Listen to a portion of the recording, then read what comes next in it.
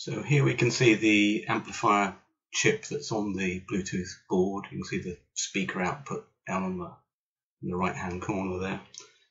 It's difficult to see what the device is. We've got a little bit more illumination, and we can see just about that it's an NS4150, which is a little 3-watt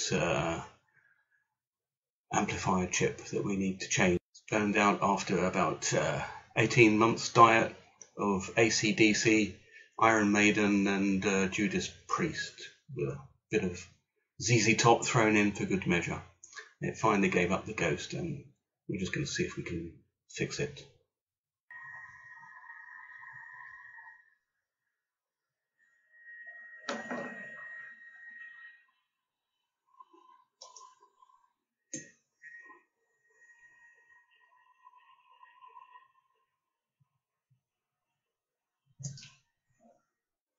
Now, being the glutton for punishment that I am, I do like to try and tidy up the pads by hand with a soldering iron. Just applying some flux. I find that helps.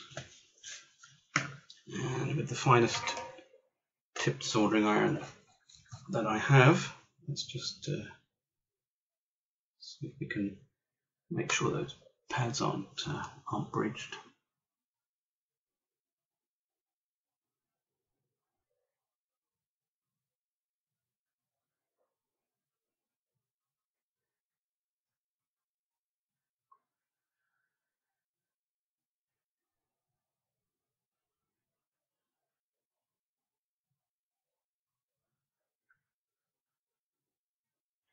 Apologies for the DTs, but this is an extremely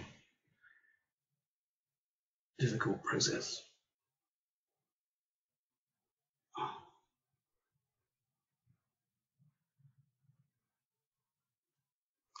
And we're ready to put in the new chip. So now with the new chip in place, just tapped on there, it's going to apply a little bit more flux. You never have enough. And then we can tack down the rest of the pins.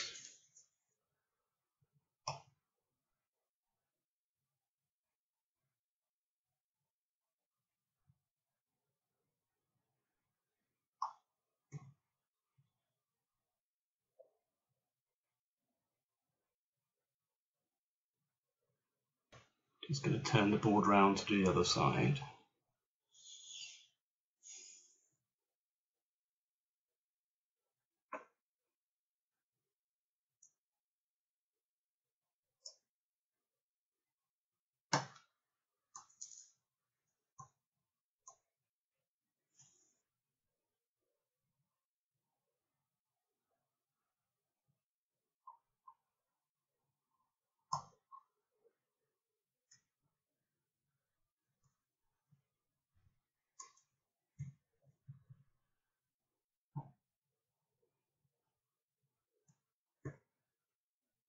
So now for the acid test.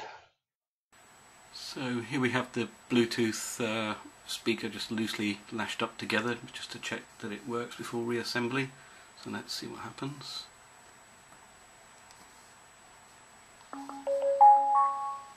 That sounds good. Got the connection there connected to my phone. So let's just play something to test it.